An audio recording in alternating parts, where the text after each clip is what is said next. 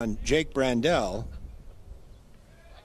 And the 2-0 fastball in there for a strike, 2-1. Inside corner, nice pitch by James Callahan.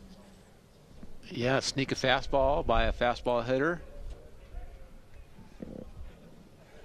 Likely was, or could have been taken.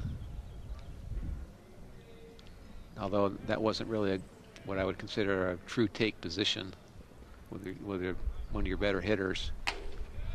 And that one missed outside, 3-1.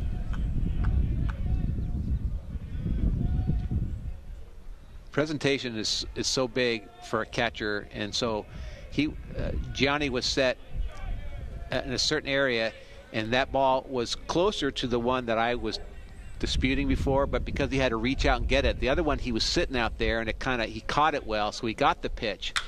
Here's a drive to deep left field. This is trouble. Back goes Mortensen. Cannot get it. It one hops the fence. Rounding third and coming in is Smith. Morrison is being waved home, and there will be a throw, but it's too late. And we are tied at 3 on a double by Jake Brandel. Well, behind in the count and try to get another fastball by him, and he didn't. The first baseman, number 34. And there was just a little bobble out there by Brock, trying to pick it up with his glove here. And you missed that, but he was just about to pick it up with his glove.